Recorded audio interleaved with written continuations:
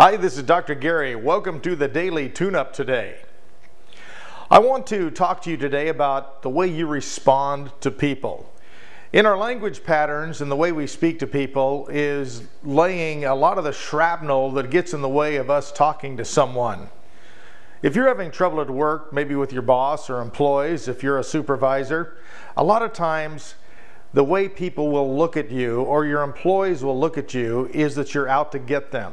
I know that might not be true, but people look at it that way because they have this fear factor within themselves that doesn't allow them to understand proper communication with a person that's their superior or a person that's their mentor.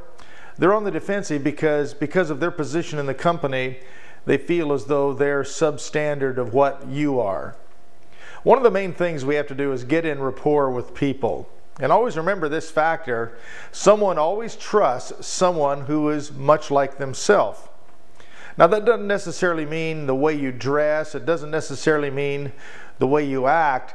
It means usually the way you talk and the words you use.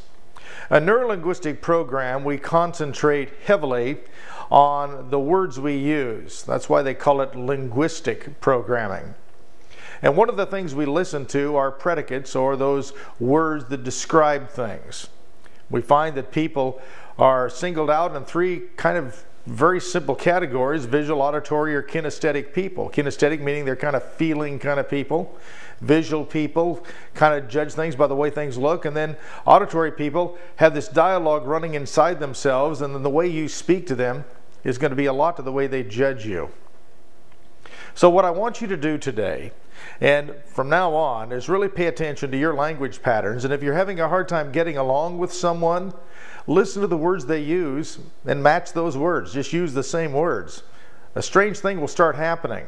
You're going to notice that they'll respond to you differently because the presupposition is you're a lot like them.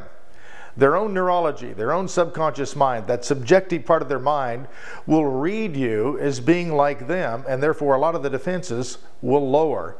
I know this sounds very simple.